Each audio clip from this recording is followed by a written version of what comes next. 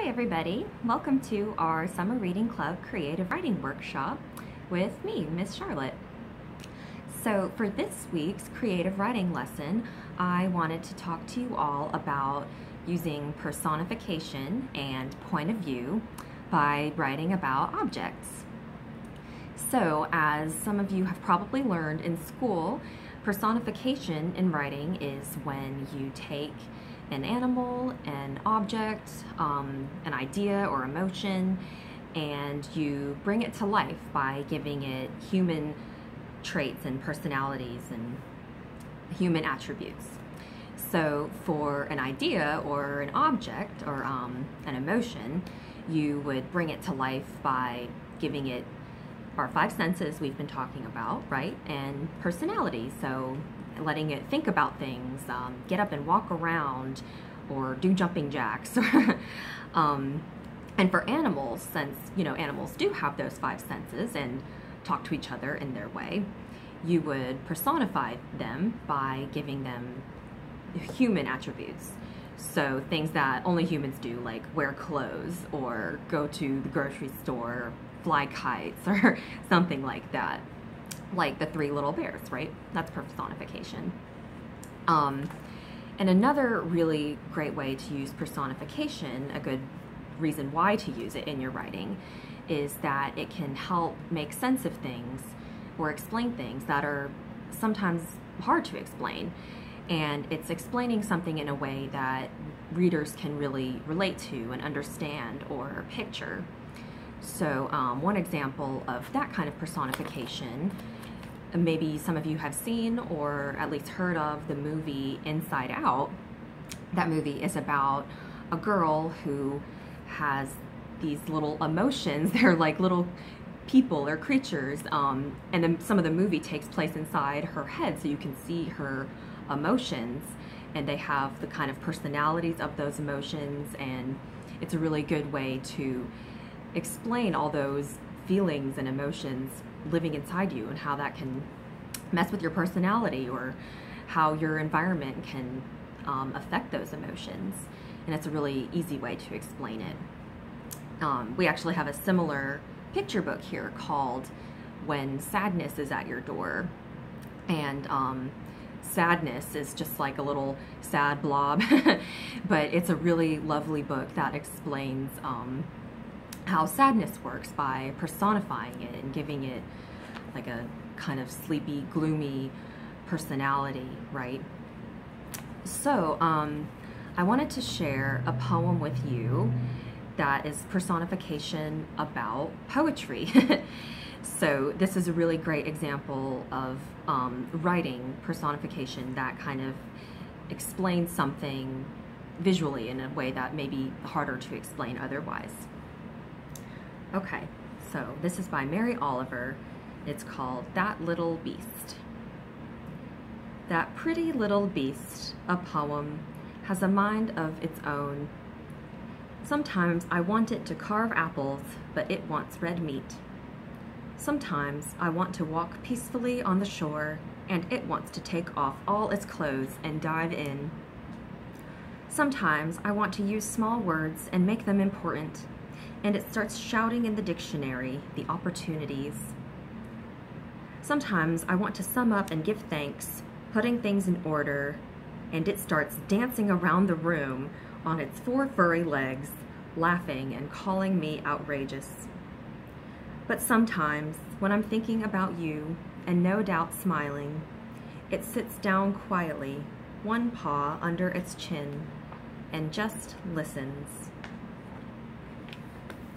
So I love that poem. I think it's really beautiful, and it's a really great example of personification because it's, it's not really about an animal we know, but it's about this little beast that, because she uses so many great descriptions and personality traits, we can really kind of get a sense of who this beast is with the one paw under its chin, its four furry legs, laughing. So you can kind of hear in that personification of the beast and that it's personifying this poem, and that sometimes it's hard to sit down and write the idea you have in your head.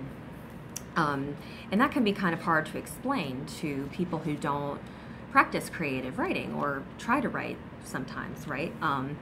If you only read those lovely, beautiful finished products, you might not understand how hard it can be to sit down and just try to get your idea on the page. Sometimes, like how Mary Oliver illustrates here, the poem or idea kind of argues with you. But I love too how it sort of ends on this happy, hopeful note that sometimes when I'm thinking about you and no doubt smiling, it sits down quietly and just listens. And that kind of last stanza speaks to how sometimes the idea really does come after practice and maybe writing and rewriting, right? So it's kind of about that too. We've talked a little bit about how it's not perfect the first time. You have to practice and write, rewrite, scribble out, erase, take a break, and come back later. And then sometimes you'll just have that little moment of an epiphany. So I have a couple other poems by former students to share with you that are also about poems that are personified, and they explain how difficult it can be to write poetry sometimes. Okay, this one is called That Mystery Creature, a Poem. That mystery creature, a poem. It loves the dark so it can hide. I want it to show its face, but it likes to keep its mask to hide its face from reality. Sometimes I wish the creature wouldn't fly, but it soars away with its huge, dark, feathery wings before returning peacefully to earth. Sometimes I want it to clean its sharp teeth and trim its long, sharp, pointy nails and wide, dark horns, but it stares with its bright yellow snake eyes and smiles before taking off into the starry night. You can hear its dark laugh for miles. I love that poem because it does a really great job of using those senses and descriptions and really kind of gives us the feeling that this is a dark creature. And it also has like personality, right? This creature and poem is really shy and sometimes likes to hide, even though this writer or narrator wants to express herself. So this one is kind of about how it can be hard to be vulnerable in your writing sometimes and go to those dark or scary places. And so that was really lovely personified by this mystery creature, this kind of mysterious writing. Okay, so one more personified poems about poems. This one is called That Sneaky Snake. That sneaky snake, a poem, such a dangerous creature. With demon horns and a crooked smile, that sneaky snake won't let me be. It sometimes bites when I want it to smile. It sometimes screams when I want it to speak. Its foul breath and worn clothes make it worse. Its misplaced teeth and slim eyes make it rough. It yells and hisses at people when it only needs to say please. It can be good, it can be sweet, but that sneaky snake will never be what I want it to be. So I love that poem too. It really describes that kind of frustration when you can't get your idea down on the page, right? And the sneaky snake really kind of lends itself to that. So depending on what you are wanting to write about, some kind of idea or object, giving it kind of animalistic personality traits are a good way to sort of bring it to life and show or let the reader know what you're trying to say about your object or your idea. In this case, it's about writing. And I love these lines too that say, it yells and hisses at people when it only needs to say please, or it sometimes screams when I want it to speak. So I feel like that's kind of about how sometimes in writing we can like over-explain things, but really sometimes all we need to do is use these fun little tricks we've been talking about, right? Like our senses and or personification, good descriptions. All right, so, and you can do that with not just poetry or ideas, right? You can personify any kind of objects, and we'll talk about that a little bit more. So, up next, in talking about personification, I wanted to talk a little bit about point of view as well. So it's a really fun way to use for personification, taking an object or an animal and writing from that object or animal's point of view. So we did this in one of my classes with objects, and a really fun game you can try if you have someone at home with you or a friend, or you can just even do it over instant messaging, however you do instant messaging, is to pick an object in your room or something that you both know of, right? And write a little poem about it from its point of view. And the trick is not to give away what the object is. So you would just try to describe it well enough that the reader or listener, however you're doing it, would be able to guess the object in question. So one writer, a student, did that in a class. So I'll read you his without giving the title, and you'll probably be able to guess what the object is. I make things appear, I make things disappear. I'm skinny because I like to tango across blank pages. I have 12 brothers and sisters. I come in different colors. When I'm used, there's a firm grip on me. So do you have a guess? That was a poem about a pencil, or a colored pencil. So I love the lines, I'm skinny because I like to tango across blank pages, and I make things appear and I make things disappear, right? So appear with the pencil, disappear with the eraser. So a really fun way to, like I said, use personification is to write from your object's point of view. So, and that's another way to really bring in those 5 senses we've been talking about in writing, right? Is to think about, you know, what would the object smell or taste if it was tasting anything? What would it hear? So I have a really great poem to share with you by one of my favorite poets ever, named Sylvia Plath. And this is personification. It's about an object, and it's also a poem told from the object's point of view. Okay, so this is called Mirror. I am silver and exact. I have no preconceptions. Whatever you see, I swallow immediately, just as it is, unmisted by love or dislike. I am not cruel, only truthful, the eye of a little god, four-cornered. Most of the time, I meditate on the opposite wall. It is pink with speckles. I have looked at it so long, I think it is a part of my heart, but it flickers. Faces and darkness separate us over and over. Wow. So Sylvia Plath was a master, and you might think it's really hard to give a mirror a personality or a life, right? But she was really creative in that, imagining a mirror, and I guess this was a specific mirror, that it sees like a pink wall, and that when the lights turn off, it just sees darkness. The lights turn on and someone's in front of it, so it sees faces. And I think it's really fun to do these personification and point of view poems because they're really creative in that they sort of blend fiction and nonfiction.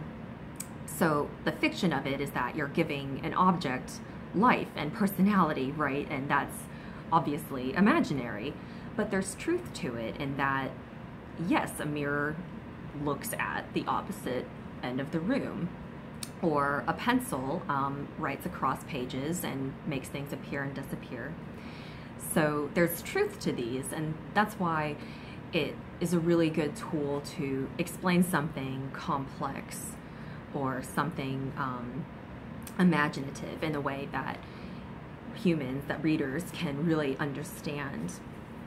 And object poems can be fun too if you're writing about something maybe in your own house or a specific object people know about, because you can make them more personal. Like if you're writing from something in your bedroom, their point of view, like they know maybe your stuffed animal, right, like knows something about you, and you can sort of tell your story from a teddy bear's perspective.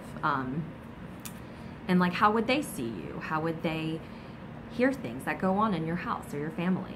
It could be a really fun thing to imagine, kind of like Toy Story, right? Or The Secret Life of Pets. Those are ways you can kind of make them more personal, closer to home.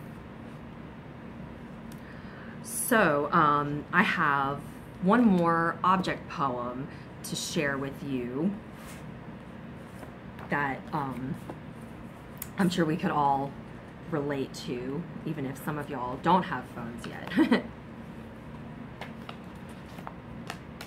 So this is another poem that is a personification, and it's told from the point of view of a phone. So it's called Phone on the Nightstand. Every morning when I open my eyes, I see a nose in my face. I'm always being touched, even when I try to play dead. All this girl does is scroll, tap, and watch all day long. I just wish she would put me down for at least a minute or two. I just want time to myself, to relax and do my own thing. Just think of all the fun I could have, or rather, the mischief I could get into. I love that one so much. I think it's really fun to imagine what your phone is thinking about you while we scroll, hopefully not all day, right? So this week, my prompt or challenge for you all is to pick an object, something maybe that's in your own house or something that's important to you, and try to write, and it doesn't have to be a poem, right? Poems are just really easy to read to you all. Write a poem or a story or just a short little paragraph about your object's point of view, or how they see things, what do they think about, what do they hear, what kind of personality do they have. So maybe some of you have pets at home that you'd like to write about and imagine what they think about you and your family or where you live. Or maybe you would like to write about some kind of emotion or an object you have that's really special to you. So a couple of prompts, or another prompt to write a poem like that mystery creature, a poem. Something easy to do with that is to take the first line of the poem, and you could either write about writing like that poem, so you would just say that little beast, a poem, and then kind of write from there. You could use the same kind of formula where they say, sometimes I want it to blank, but it does blank. What does it do? How does it kind of fight with you?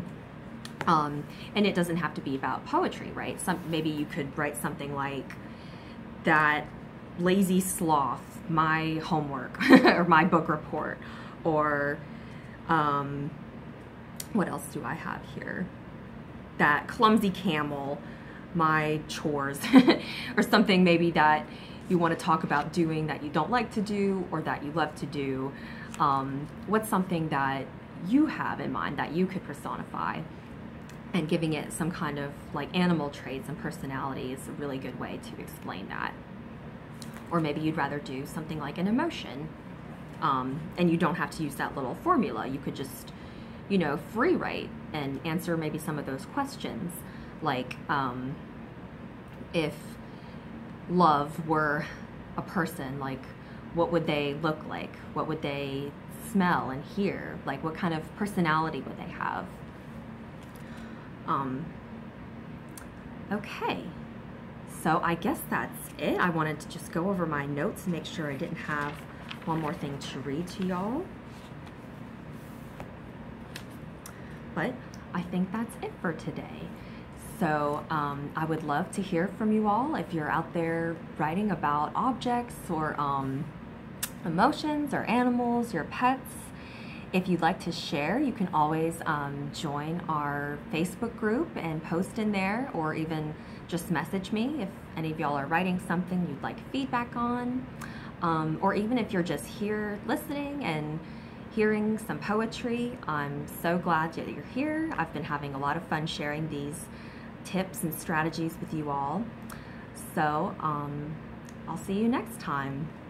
And give me a shout if there's any requests you'd like to make or questions you have about writing, and I'd love to be as helpful as I can for you all. So I hope you all have a fun day and a happy summer. Bye, y'all.